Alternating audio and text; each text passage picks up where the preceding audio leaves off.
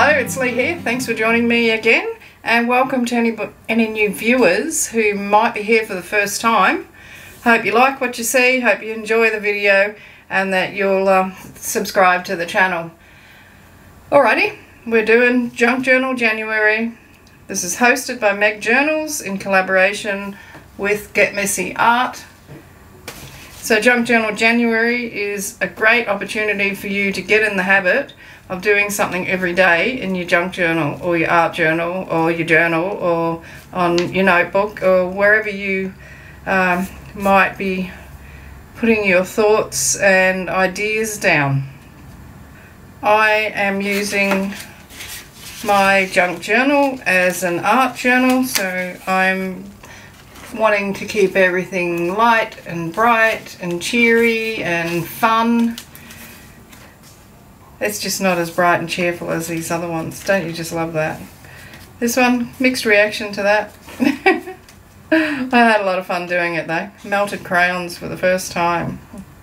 It's a negative space painting. It was yesterday. It was layered, so that was a lot of fun to do, and I really like this. And I couldn't remember who this woman was, and I thought she was from 1922, but the photo was from 1934, and her name is Dorothy Lamour. So Dorothy Lamour from 1934. That's how I remembered it once I found it again in the book. Now, remember yesterday, I think it was, maybe the day before, I talked about how I thought I'd put the wrong colour red on my palette? Well, that was the original one, and then I realised that I had actually added a different red on there by mistake when I topped it up. So there's quite a difference in the colour. Let's bring it up a bit closer. So that's the original, that's the one that I topped it up with, and I have added some more of this onto the palette. So, eclectic is a mixture of things coming from all different places, or something that is bohemian in that you might have one style, I'll say it's furniture, you might have one style of lounge, a different style chair, and then a different style of lampshade. Or you might be have something purple and something red and something gold in your room. So basically it's just a mix, it just mixed, you know, like a variety of things, which I think to a certain extent we all do anyway. Well, I think I do. Okay, so it could be boho, it could be just a mixture of stuff, it could be anything. So I want to firstly, just to put in, to create some texture, some papers. And I do want to seal that edge up today because I've been forgetting to do that. And there might be a little bit of moisture involved with today's project, so probably best to seal up the spine so that we can't get the seepage happening. It's almost a shame to cover that up. I love that stencil. It's a mandola. Okay, so that's just plain old masking tape. It's perfect. It's great, actually great to use in your artwork. It's so versatile. You can paint over it and you can stamp on it. It's transparent, so you can put it over the top of stuff.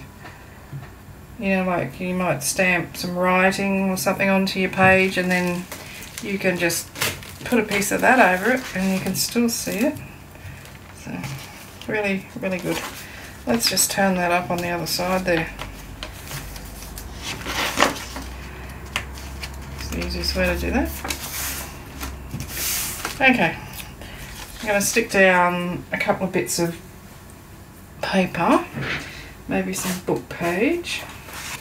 So how's everyone going? Are you all managing to keep up with everybody's videos? I know I'm struggling to watch my YouTube friends on seeing what they do. It's easy for me to watch them on the television, but I can't leave a comment there, so I have to remember to go back in and leave comments. So don't think I'm ignoring you, because I'm not. Okay. I'm just going to apply this with this paint knife, spatula. I'm waiting for a parcel to turn up. I lashed out and I bought myself one of those, you know, the Tim Holtz glass palette thing. Mat. Crafting mat. That's what I'm trying to say. Yeah. I've been wanting to have one for ages and ages. Really wanted one. And then I saw them on special somewhere. So I ordered myself one. It's either a late Christmas present or an early Christmas present. Yeah, so I was trying to put off doing this video until it turned up. I cleared my desk off and everything ready for it. I've had emails saying it's going to be delivered today, but the only thing wrong with it is if it's one of those ones you've got to have a signature for, and if no one's there to provide a signature, they take it to the post office, which means then you've got to get in the car and go and get it. So I've been hanging around the house all day like a bad smell, waiting for it.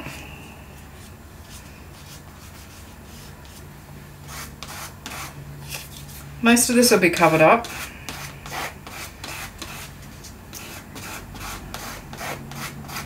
But every now and then you will see bits of it peeping through. And I'll be putting over a layer of white, clear gesso anyway, so that none of the wet medium that goes on top is going to interfere with this paper. Did I say I'm going to leave the serviette, the doily? I'm going to leave it to a bit later on. I reckon I've just about got enough of this stuff on there. I might save that, I might need that for later. I had to use a bit of paper yesterday with my stickers that weren't printed squarely, or they hadn't been cut properly, put it that way.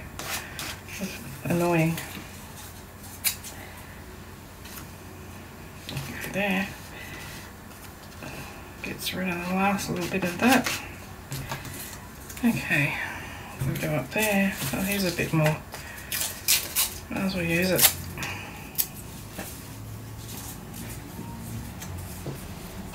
I hope the lighting's not too bad because, oh, it helps to be in frame too, doesn't it? It's a bit cloudy at the moment. It's just started to sprinkle with rain.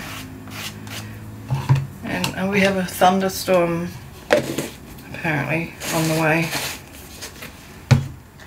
Okay, so now I'm going to add the clear gesso. I've had this stuff for so long and I never used to use it.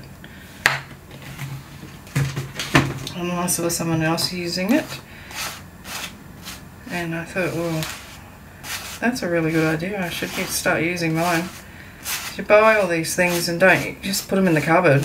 You use them for a little while and then it's like the next best thing comes along and off you go chasing that. So yeah, I'm happy to get this out and use it. So this paper here is only copy paper that's been coffee dyed. So all I did was put stencils down on it and then sprayed coffee all over it.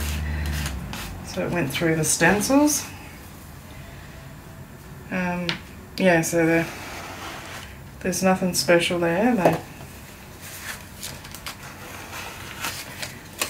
So it's not a really good paper. On this side I've got a piece of mixed media paper, this one. Oops.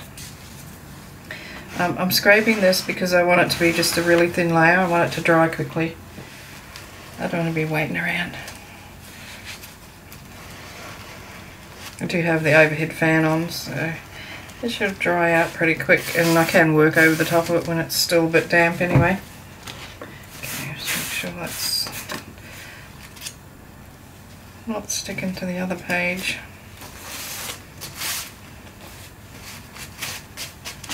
Alrighty. Okay, I suppose I could always make some colours up, couldn't I? So I've got a few colours, nice vibrant colours there to play with. First thing I want to do is just scrape a little bit of white gesso onto here. Okay. So I'm going to start adding on some colours now.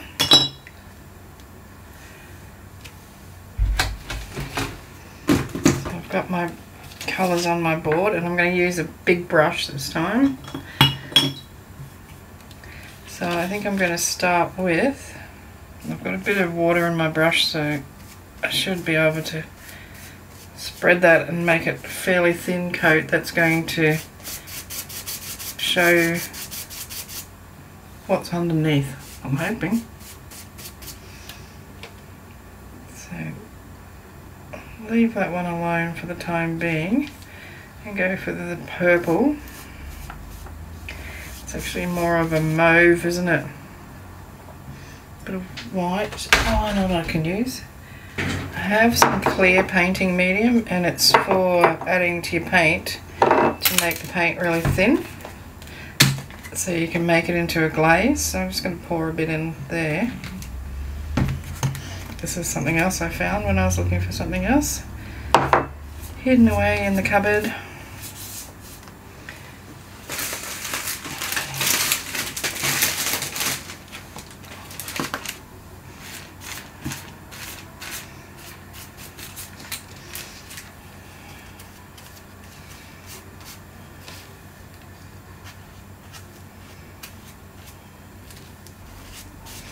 Oh, that's horrible. Should have wiped that off. What I'm going to do while this is still wet is just get my catalyst wedge. Oh yeah, spread some of that around. Remove some of it. So I like what happens when you do that. Do have a little bit of this dark colour that I mixed the other day. I'm just going to put a little bit of that on, just for a bit of contrast, a bit of dynamic.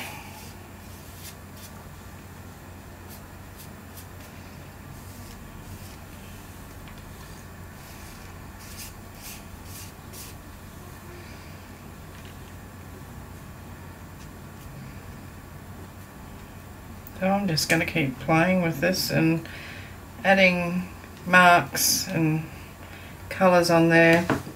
I've got a piece of this that I thought I could use as a stamp. See how it goes. Would have been alright, but there's a big blob of paint there. Yeah, that looks quite good. Just wipe that away.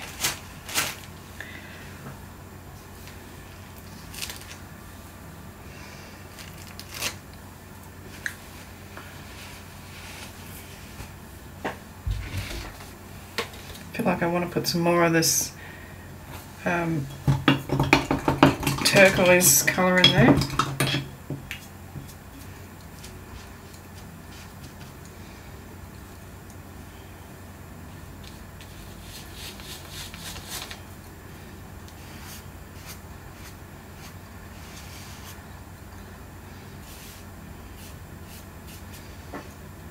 It's got the glazing medium in it, so you can see the writing through the paint. I would have had a bit of this greenier colour.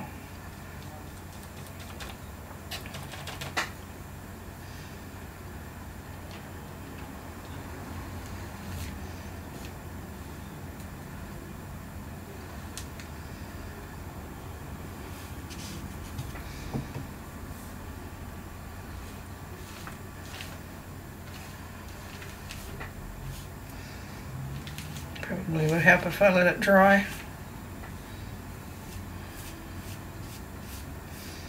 I might dry that layer and then come back and add some more.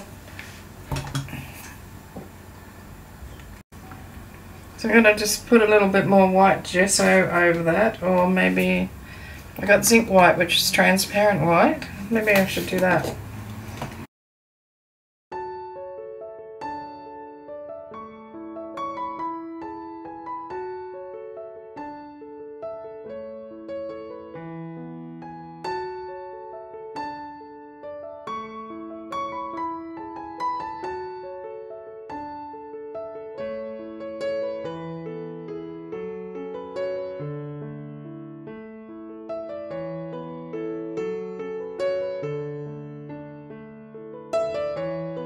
Right, I'm going to glue on a couple of pieces of this.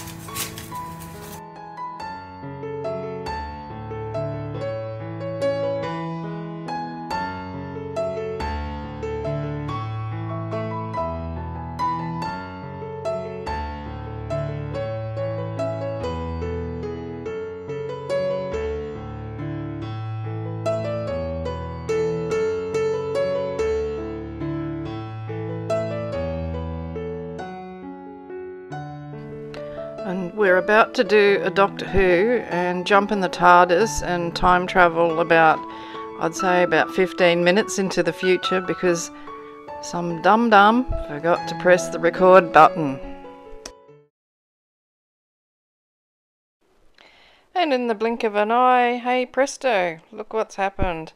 Yes, I've added quite a bit since I actually turned the camera off before. All I did was add some of that medium, so the clear painting medium, to the paints, and put over some clear washes of yellow, orange and red. And I'm just doing a bit of mark making now. So I thought some of these green squares would look nice up there, and while I'm at it, some blue ones. So this is just completely intuitive what I'm doing. The only thing that there was any planning stage for was the actual collaging and, you know, the prepping of the paper with the gesso, that sort of thing at the beginning. But the rest of it, I'm just making it up as I go along. So I've made like a dark brown out of those paints, and I'm making those little circles there. And apparently I like to make trails, because I do a couple of them in this particular piece of work.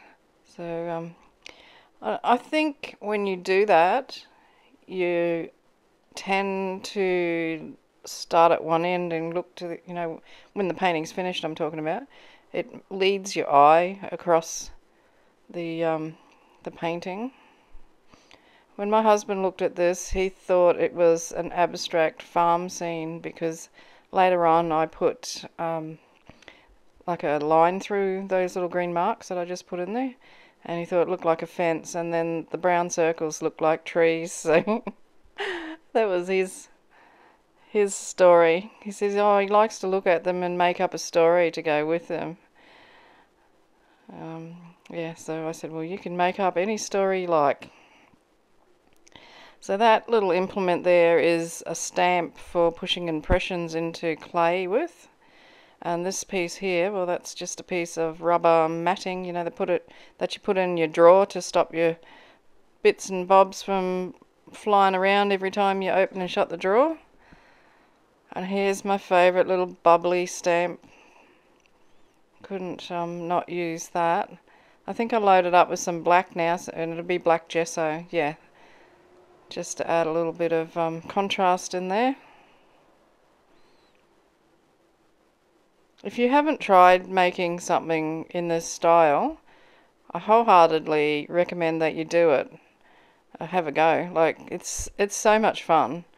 The worst thing that can happen is you don't like it, in which case you just paint over it with some gesso or some other sort of paint and do something else on the page. Or if you really, really don't like it, you screw it up and you put it in the bin if it's not in a book. Well, I suppose you could tear it out of the book and put it in the bin, couldn't you?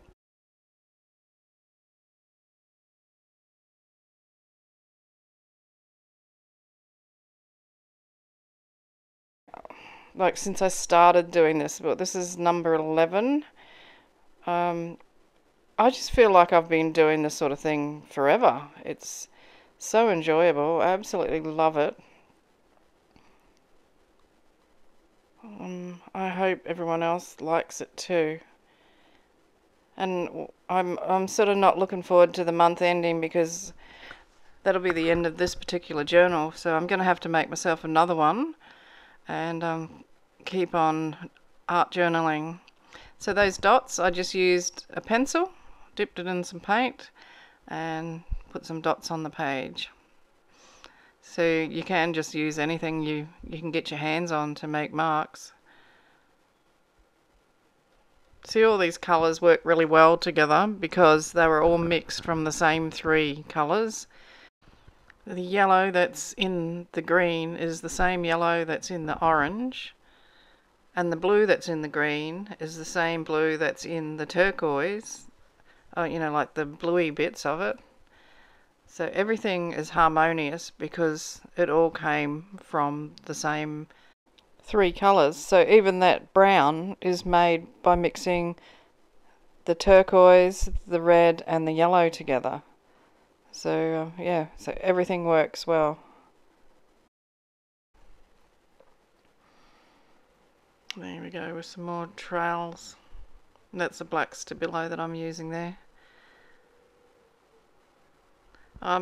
Something you need to do at some stages of this is to dry it, you know, in between layers. Otherwise you'll end up with mud, which I have got in a couple of places. And that's only because I was trying to rush it through. Yeah, I was, you know, I just wanted to get it done, filmed, and yeah, get it out of the way. But I was still enjoying myself. So I'm adding a bit of gold paint here. I give up with the spatula thing and end up using my finger, I think, on this. Oh no, I'm using the end of the pencil again. Oh, there we go. There's the finger brush. It's not a real good gold, that one. It's called antique gold, and it's got quite a green sort of tinge to it. So it's not vibrant like the one that I use to make my splashes with watercolour from. I'm actually thinking of removing the signatures in this book and replacing those pages that are the copy paper sewn together with watercolour paper. I do have some big sheets of watercolour paper. What I'm finding is happening, it's not so obvious on this one, but it was on the one that I did with the lady, the like the magazine image. The paper gets really wrinkly because I didn't glue the pages together. I just stitched them together, so they're really only 1 layer thick, and yeah, so very affected by the wet medium. But you live and learn, don't you? And I'm finished this signature now, I think. This is the last page in it. So it's very easy for me to take out the remaining 2 signatures and just add in some of the watercolour paper.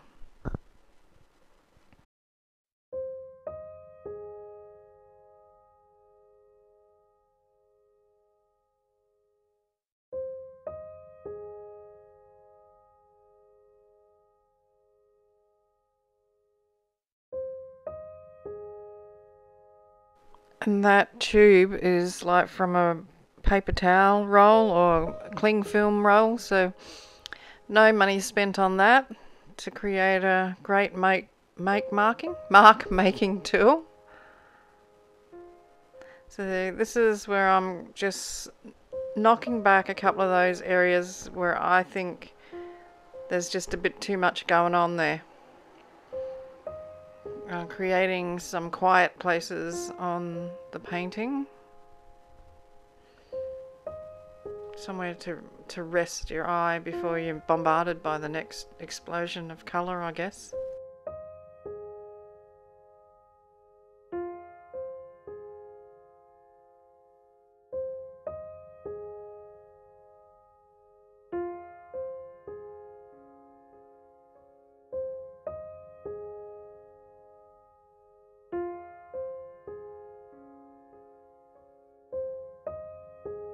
So this is where I put in these extra marks along here, and then I run a line through it, and that's what my husband thought looked like a fence on a farm in front of trees made out of circles created by a paper tube. So I'm just using that knife now to calm down a little bit, quieten down a little bit of busy areas again. Just oh, and I couldn't work out when I was looking at that how I made those marks. I know it's just from the edge of this palette knife. If I hold it on its point, it makes those funny marks.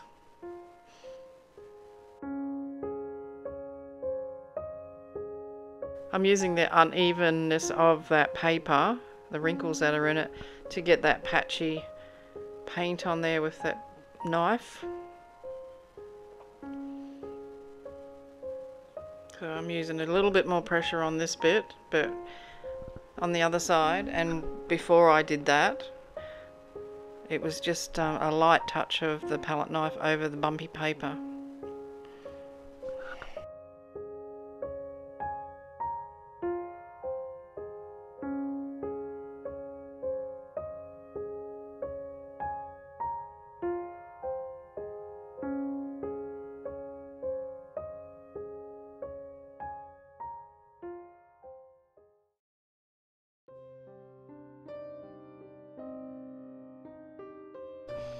I love to do this black edging around the pages now. It's become quite addictive. I think it just finishes everything off just perfectly. It's not the last thing I do on this page though, so don't stop watching. Keep going. I don't put the crayon down, but yes, I'm gonna doodle a couple of flowers on here. So just a couple of rough shapes. I just felt that it needed something else in there, something more structured, as in you look at it and you know exactly what it is. So I drew in 5 flowers, because you can't have 4. You have to have, what is it, either 1, 2, 3, 5 or 8. It's called Fibonacci's sequence. So you start with 1 and you add 2, so you get 3, then you add 2 and 3 together to get 5, and then 5 and 3 to get 8. So then you would add 5 and 8 together to get 13. So you never use any number that doesn't come up in that sequence. So what I do is, after I've drawn the flowers, I just, with my finger, I've got 5 fingers on each hand. Okay, so with my finger, after I wet the Stabilo and get that moving, I just roughly colour in the petals of the flowers. And I do mean roughly, like over the lines, not filling in the space, all that sort of thing. So I wanted it to be really organic looking and to maybe look like a child had done it, so a certain naivety about it. So there we go, using the finger brush to do that. So I don't care whether I colour in the whole space. I did think about leaving the little flowers transparent, but I changed my mind, because it's okay to change your mind. So I hope you've really enjoyed this, because I had so much fun making it. I can't express how much fun it was to make. So let me know in the comments what you think, and don't forget to hit the subscribe button. If you're not already subscribed, give me a thumbs up, and I'll see you tomorrow for Torn Edges. Okay, have fun creating.